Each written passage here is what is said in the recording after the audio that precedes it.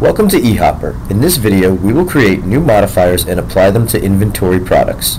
After you have successfully logged into eHopper's back office, open the navigation bar and locate the Inventory tab and click Modifiers. From here, we can view any existing modifiers or create new ones. eHopper has three types of modifiers that can be used to enhance an inventory item. There are groups, add-ons, and exceptions. In this example, we will create each type of modifier and will later apply it to an inventory item, chocolate sundae. First, we will create a modifier group to distinguish the product size. We will click New Modifier, select our modifier type, group, and enter the name and options available.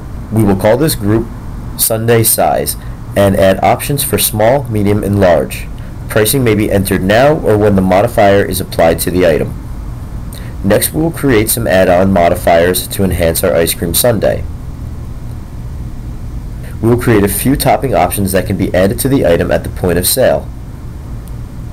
Last, we will create exception modifiers. This creates options that are to be left off an inventory item. In this example, we will create exceptions for nuts and whipped cream.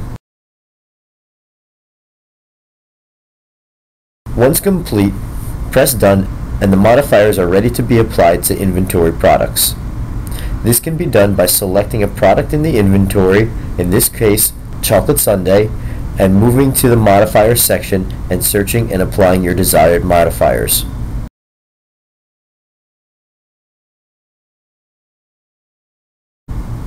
Once in place, you may adjust any pricing if necessary.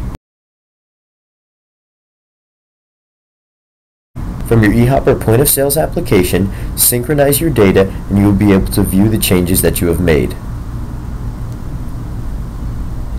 In this case, we will select chocolate sundae, add it to our shopping cart, and view our different modifier options, our modifier group for size, and our different add-ons and exceptions for toppings. Thank you for participating.